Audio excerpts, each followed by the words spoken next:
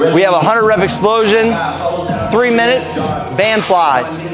So I'll just use a normal squat rack, so you can do this at your house, obviously. You want to set yourself up so you get right in that pocket. Same thing like a chest fly.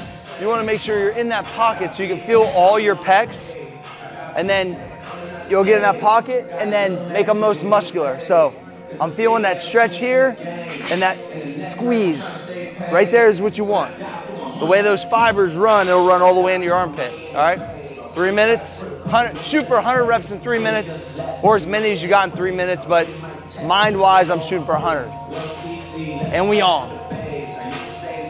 And really, like, look, Cole's got a different angle. You can do any angle you really want, or you can do bottom angle. It's just like figure out which one you can like isolate your pecs the best.